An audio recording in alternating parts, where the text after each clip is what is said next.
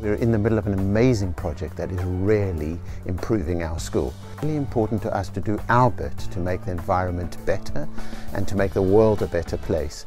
Now, we're in quite an old building here when Grange opened, which must have been circa 1950. And unfortunately, every time it rained, we had buckets everywhere because the roofs were leaking. Really high energy bills.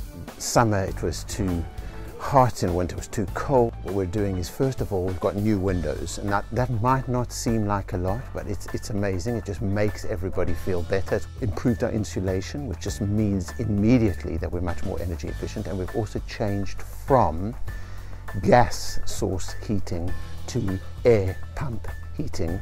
Also getting solar panels. The roofs have been fixed. We really need to commit to a world that has a sustainable future. So climate change to us, it's something that we need to concentrate on now because we're building that future.